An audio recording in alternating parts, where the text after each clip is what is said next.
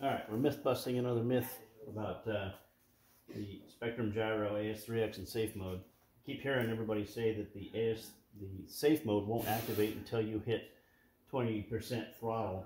That is inaccurate. A lot of people keep saying that. AS3X won't activate until you hit 20% throttle, but safe mode is on immediately as soon as you power it up. So I've got my AeroScout is not powered up. Let's power up the radio, or the plane.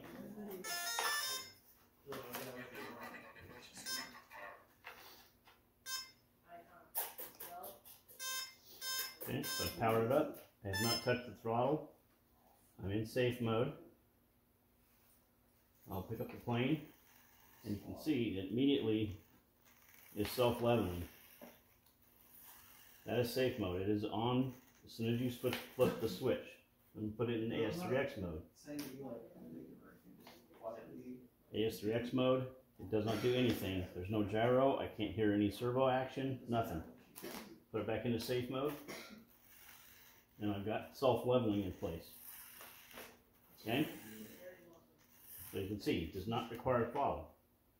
Now if I put it in AS3X mode, nothing. Let me arm the throttle. We'll give it some throttle. Lock the throttle. Now you can hear, now AS3X is now active. AS3X is activated by throttle. Safe mode is always on if you have the switch in safe mode. Hopefully that myth will be busted now and people quit giving it false information. Hope that was helpful.